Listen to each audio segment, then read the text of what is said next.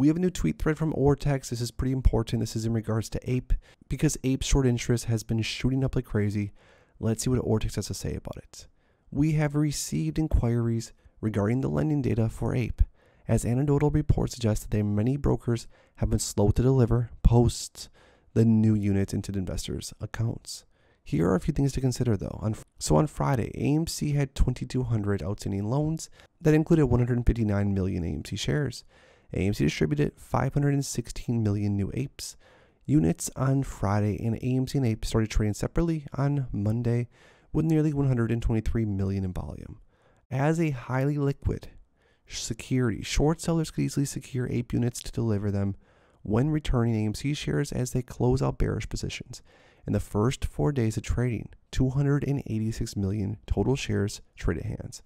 Additionally though, remember that it takes time for the market participants to set up this unique new equity units in their system to ensure proper reporting.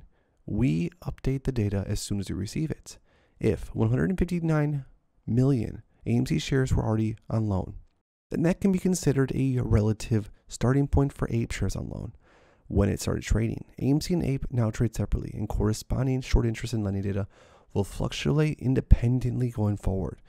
So basically what Ortex is saying is that at first they sort of shared the data, and now that they're trading separately, the data is now separated. So whatever AMC is shorted, whatever APE is shorted, it's not really coordinated together anymore. They're separate entities now, and both of them are extremely shorted. But if you want to stay up to date with everything else that's going on with AMC, because trust me, there's a lot more to go through, make sure to please subscribe to my channel with notifications turned on so you never miss out on a video.